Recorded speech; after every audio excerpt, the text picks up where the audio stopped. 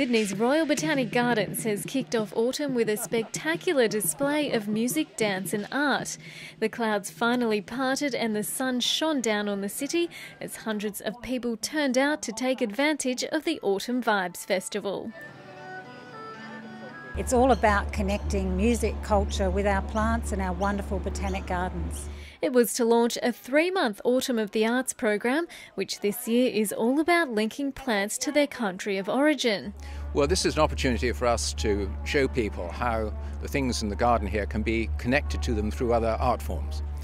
After all society is based on plants one way or another, and this is one way of bringing the message home. There'll be plant collections from China, Japan, India, the Pacific and Indonesia, as well as Australia.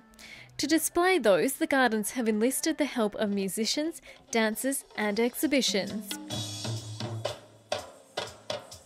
Autumn of the Arts is a 3-month program that is across the 3 gardens of the Royal Botanic Gardens and Domain Trust, namely the Royal Botanic Gardens Sydney, the Blue Mountains Botanic Garden Mount Tomah and the Australian Botanic Garden Mount Annan.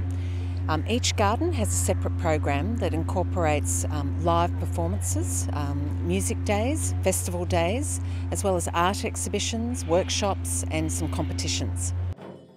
You can hear the thunderous rhythms of Australia's premier Japanese drum ensemble.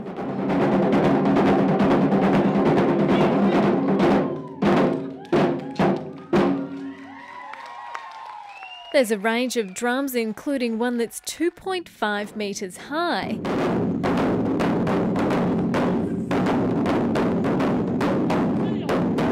And if you're lucky, you may even be able to get up and give it a try yourself. For something a little less imposing, there are the sounds of the Japanese bamboo flute, the Chinese violin,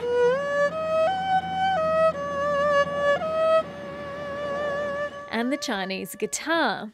For something with a slower pace, indulge in the experience of a traditional Japanese tea ceremony. So the host is here warming the tea bowl and also checking the tines on the whisk to make sure there are no broken tines that may end up in the tea. Or be mesmerised by some traditional Indian dance. The kids will be occupied with lots of little activities.